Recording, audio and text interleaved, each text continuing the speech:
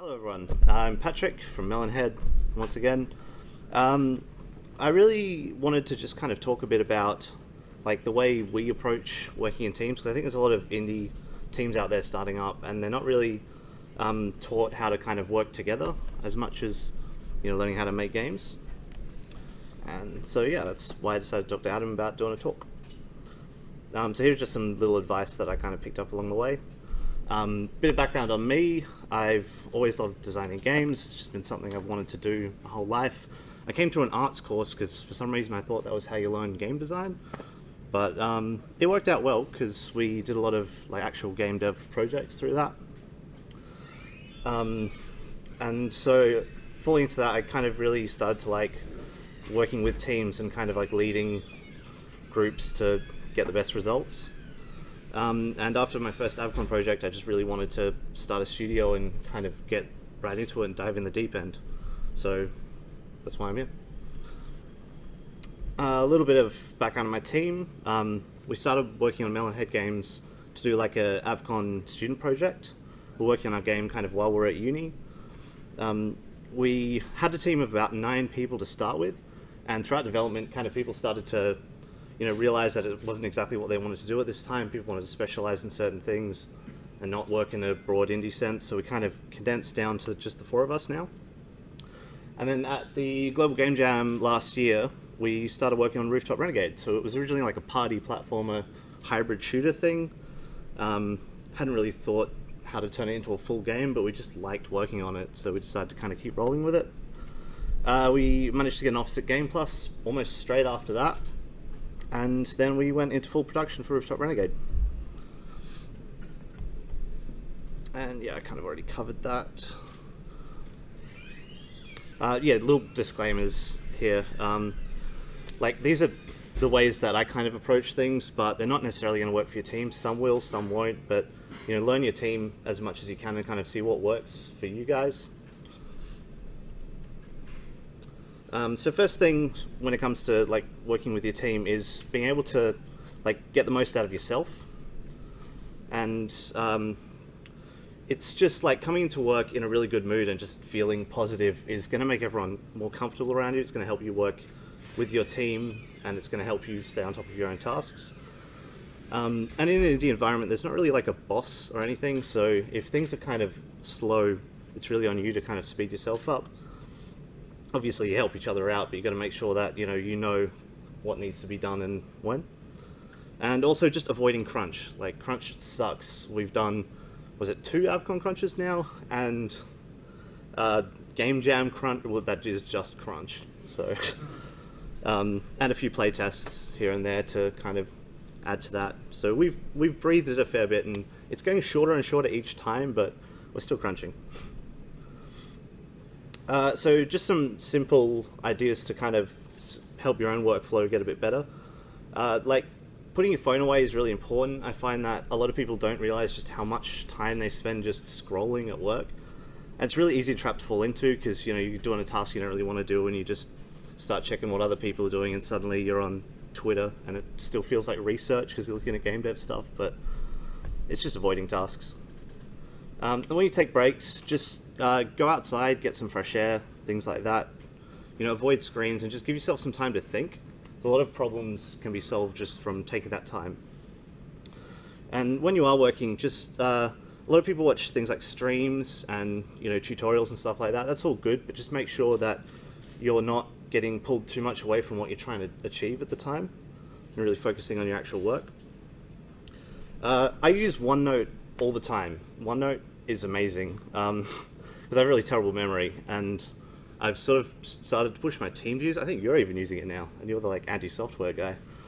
But so we've all started using that a bit more, and it just helps kind of keep track of things if you're a bit bad memory like I am. And also, confidence is really good in your abilities. Like, you always want to be confident that you can achieve something, but if you think you can get something done quickly, just knock it out of the way, get it done as quickly as possible, and that way you'll have more time later, or maybe it will take longer than you expected, and then you're not crunching because you've got plenty of time still.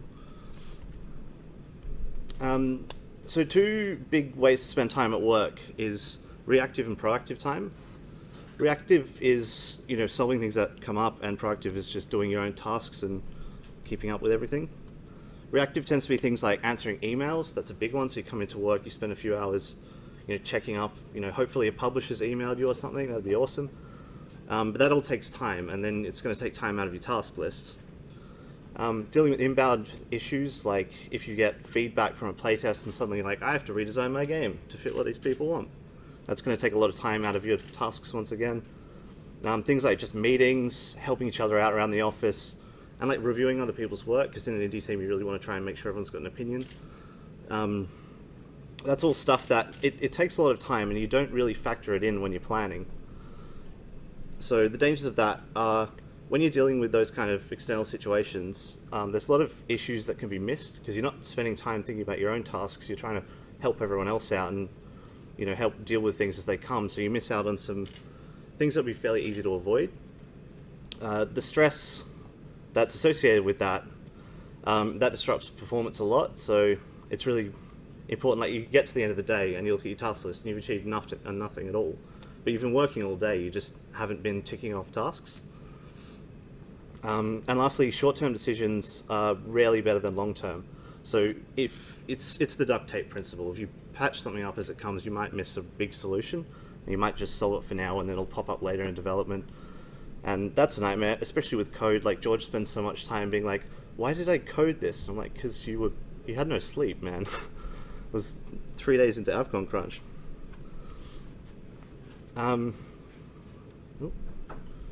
Alright, so proactive time, on the other hand, that's doing your own work, you know, really just focusing on what you need to do. So there's prioritizing and listing your own tasks, working on important tasks that aren't urgent, so things that you know will become a problem if you don't solve them, but they're not like currently disaster worthy. You can take your time with them. Even just taking time to think is a really good use of time. Like, people say you have the best thoughts in the shower. That's because it's the only time you're not with your phone or music or anything. You're just kind of like with your own thoughts, and as much time as you can get to have that outside of just in the shower, preferably when you've got a notepad, it's really useful. Even just walking around the office, going outside, good time to think. And also just looking after yourself. Like, mental health is obviously really important, especially when you're in those crunch scenarios, and that time needs to be taken into consideration. And lastly, research and skill development. So, you know, we can always improve. If you factor that time in, then it's just useful. So a few tips to be more proactive. And so what you want to do is you want to try and balance your proactive and reactive time. So if you can spend, like, say, half a day dealing with stuff as they come, and then the other half of the day, you know, doing your own tasks, then that could be fitting. Like, it'll depend on your situation and how much time you have. That's how I like to try and balance my time.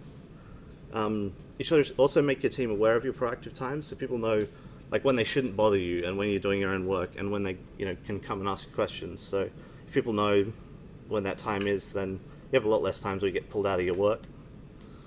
And when other people need help, try leading questions. So if you can get your team to kind of search for their own solutions and find their own ways to solve problems, instead of trying to, like, solve a task that you know less than them about, that's going to be beneficial for everyone. And lastly, it's just make yourself clear to-do lists. It just feels really good. Like, Microsoft To-Do has like a little ding. It's the stupidest thing ever, but it feels really good. Top of that, while you're doing your to-do lists, time estimates. Take how long you think something will take, add 50%. So we've learned very quickly that for us, it's take how long you think, add 50%, and then add 50% on top of the total for that. But that'll depend on how you work and how accurate your estimates are. But making the estimates too long is better than not long enough. And lastly on that, work will be scrapped. Like, some things don't work, some assets aren't needed. We lost an entire map based on not really knowing what it was going to be, but just making it anyway. But enjoy what you learn from it, and take note of how you can, like, avoid cutting that work in the future. Like, maybe a bit more pre-production and things like that usually help. And sometimes people just don't like features. Like, you can spend ages working on something and trying to make it work in the game, but people just won't enjoy using that mechanic. And you can't force people to enjoy something. Alright, so...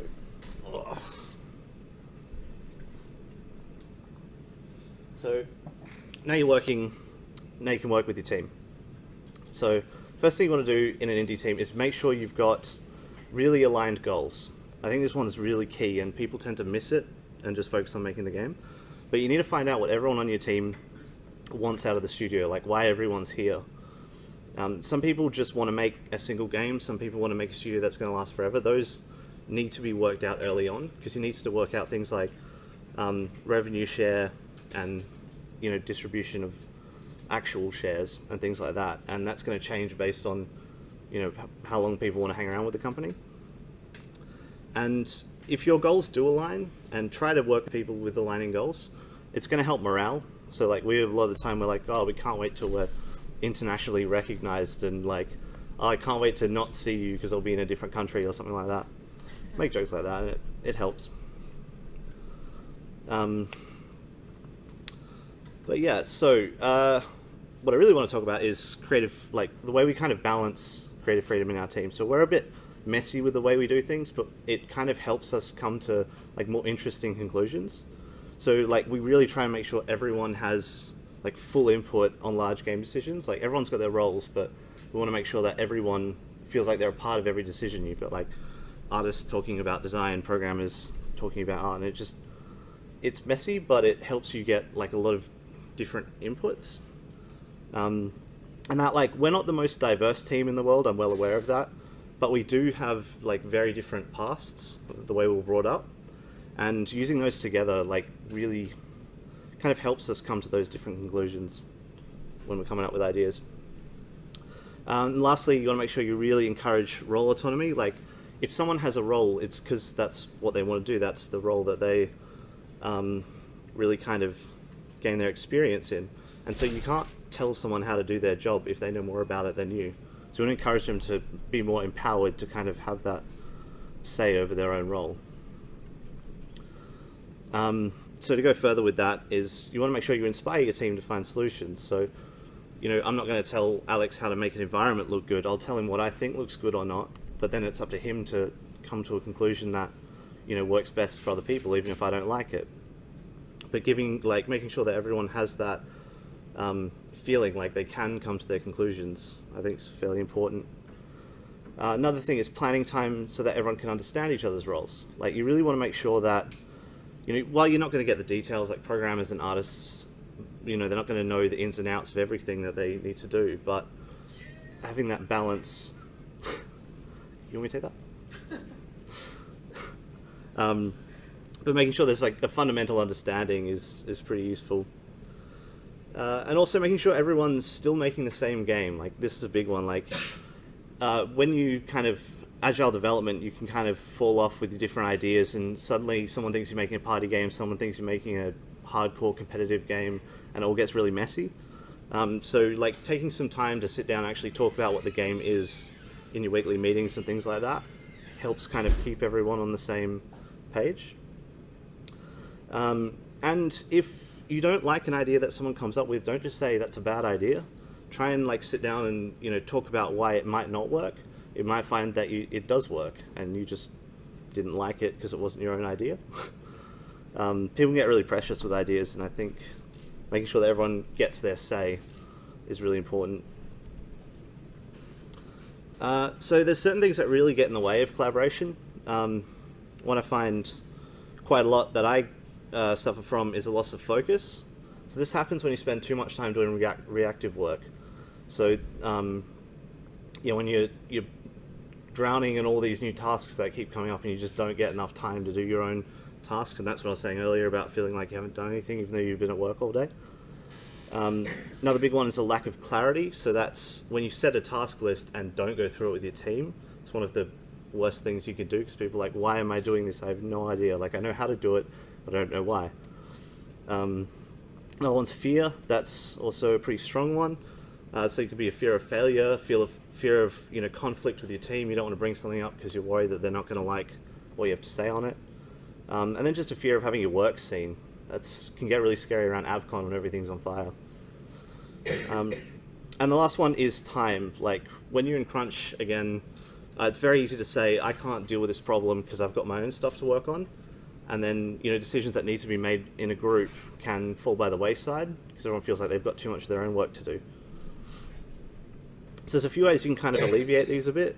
One is trying to help each other balance that proactive and reactive time. Like maybe you could set an office time to actually all sit with headphones on and just do your own tasks, and then some time where you'll just kind of chill. Maybe you go out for drinks and discuss game ideas. I don't know, whatever works for your team. Another one is, keeping everyone up to date in meetings and making sure you're still making the same games. That's kind of what I was talking about before with people, thinking they're making different games can be really dangerous. And obviously just encouraging each other in meetings to show off work. Like have some time that you're like, what's everyone been working on this week?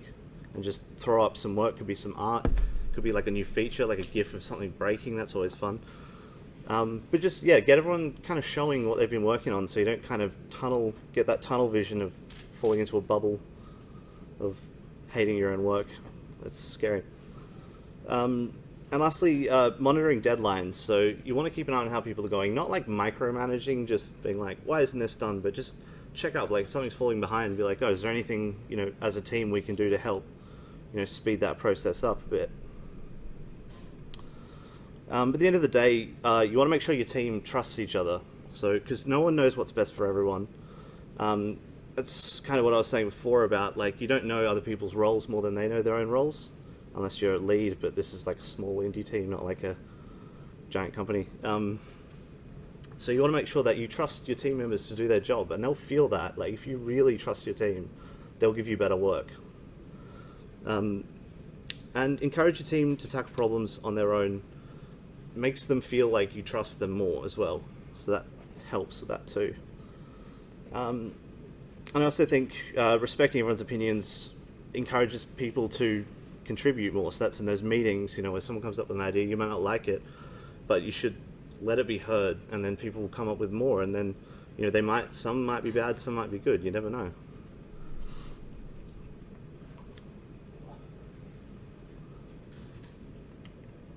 So you do have to kind of keep this in check. You can't just have everyone contributing to everything all the time. So you want to really balance that. So new ideas are awesome. Like, everyone loves coming up with new ideas. You're like, oh, this feature is amazing. But you have to make sure that if you're coming up with new features for your game, that they're a result of a requirement, not just you being sick of seeing the same thing for 6 months. Because like, we've been playing Rooftop Renegade for about a year now, and we'll get really bored of it, but then we think, no, people playing the game aren't going to play it for a year straight. I mean, they might, that'd be awesome, but probably not. And then you got to make sure you keep priority list. So a lot of the time, like, polish and features can come before just getting the core working. We had that recently with a playtest. We had like all these new mechanics we'd added in the past year, and then realized like the main movement was buggy. We were like, these new features don't feel good unless the main movement's going to feel good. So we had to spend a lot of time jumping back and polishing that up. So if you can get that done first, then that's going to help. Yeah, and like keeping those deadlines. I think this is a really big one with indies, is like when you don't have like a client or a publisher or anything like that breathing down your neck, it's really easy to just keep working on something forever and being like, oh, we'll spend that little extra time to keep it working, to get it better and better and better.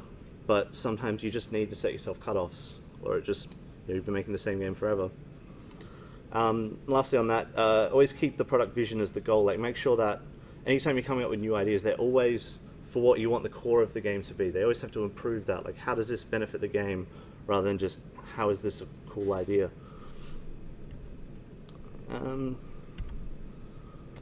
Yeah, so more fun collaboration stuff. When you're working out how to communicate as a team, you really want to make sure you pick your tools early. We were guilty of changing about 3 different chat softwares throughout our development, and like task tracking software I think we changed twice, and that takes a lot of time and everyone kind of has to get comfortable with it. So if you can really nail down the software you want to use early on, it's going to save you a lot of headache in the future. And also make sure everyone does know how to use it. So like, spend that time in meetings to just sit down and be like, this is how to use the software, this is how to tick off when a task is done.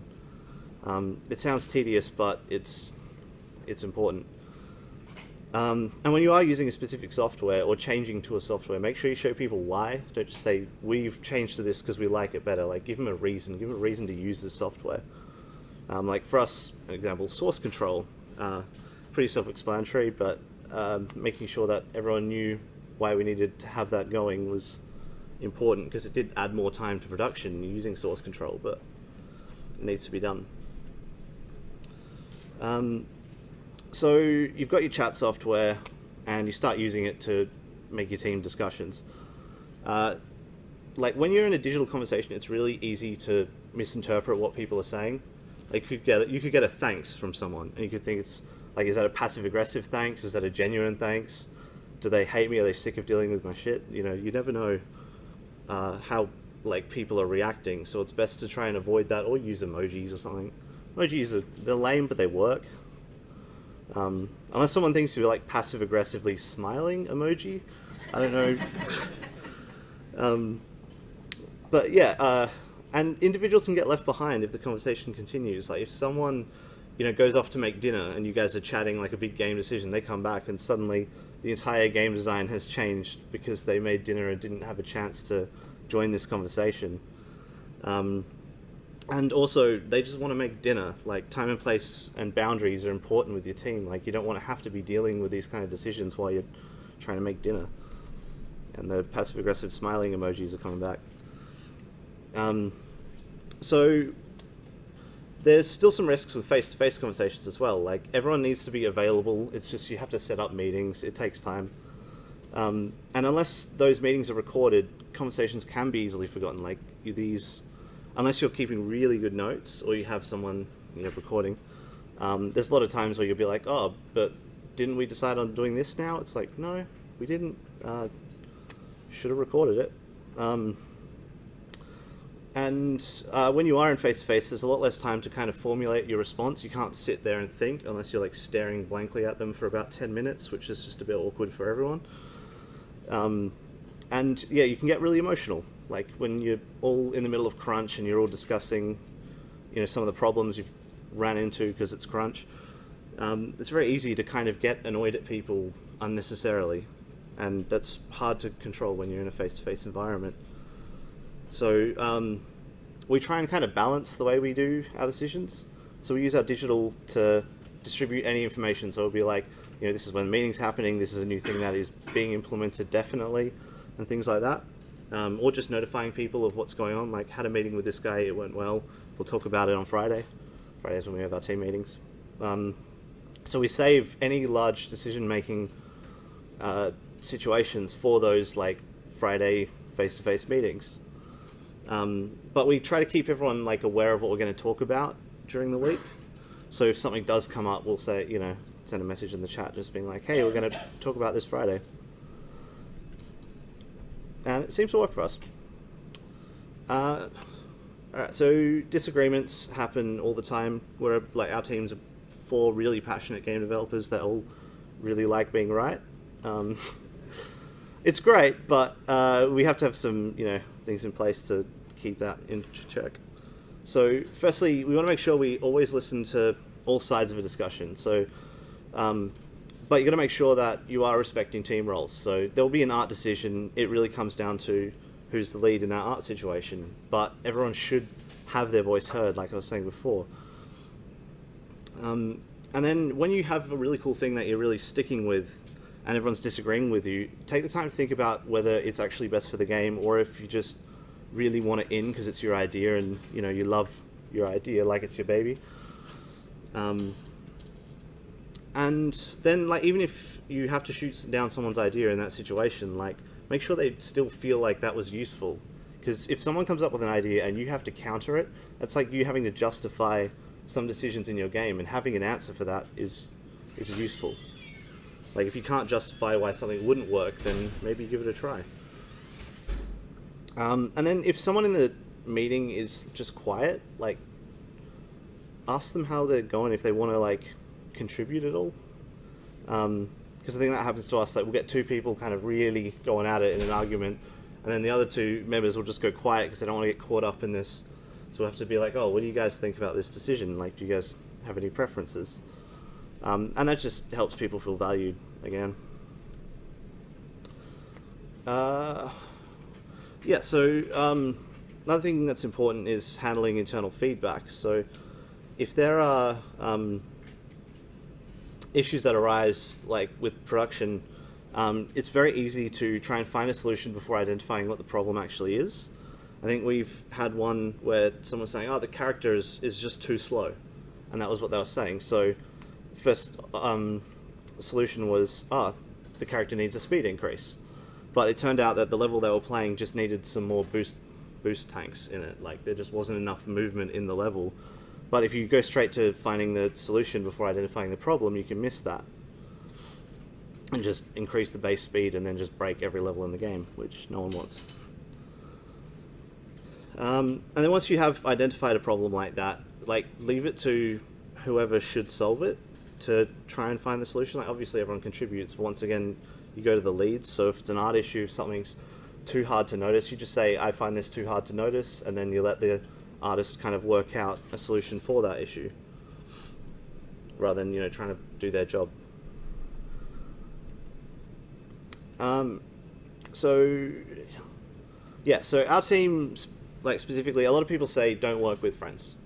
I've heard that so many times, and like, I don't agree with that. I think you can work with anyone. Like, you should be friends with the people you work with. But in an indie environment, it can get a bit messy when you go from friends to being colleagues. So there's a few things I would recommend kind of locking down early. One is making sure that the business comes first. Like, anytime you're making decisions or talking through anything, like, you got to do it for the business, not just because you're mates. You don't use people's ideas because you like them. Use the ideas because they're good for the game. And if you're working with friends and also people that aren't your friends, try to avoid playing favorites in the office with decisions. Like, sometimes you'll just agree with your friend because you have a similar mindset, but you got to make sure that that is justified and not just because we're friends we're going to agree and everyone else can get stuffed. And sometimes uncomfortable discussions need to happen. Like, this happened to us a few times. Like I said, we went from a team of 9 to a team of 4, and there's a lot of conversations, and like, we came out of it pretty well. We're still friends with everyone that we worked with, but there were some times when we had to sit down and say, look, you know, we might not be working well together in this company, and that just may need to happen, but you know, you got to just brace it. And at the end of the day, if your friends care about the career, they'll get past arguments that benefit the business.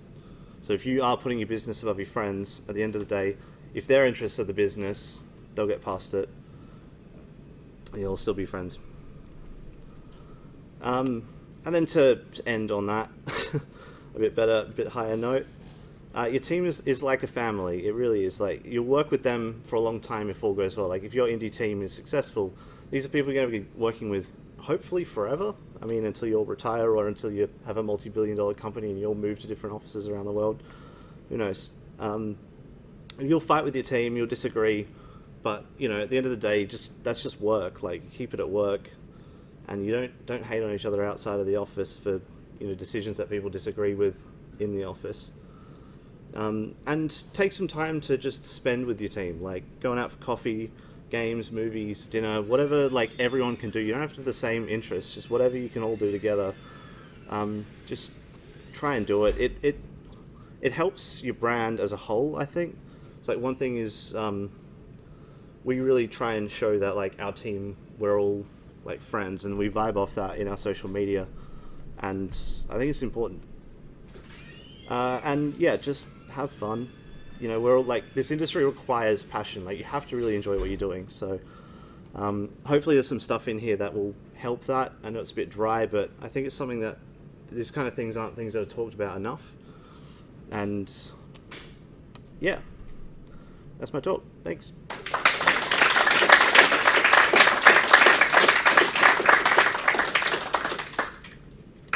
Any questions at all? Comments? That's good. Thanks very much, Patrick. You mentioned task software, chat software, and source control that you've experimented with and ended up with different ones. What do you use at the moment? We're using Hack and Plan for our, like, task management. Yep. So we went from Trello, but it just didn't have enough features for us at the time.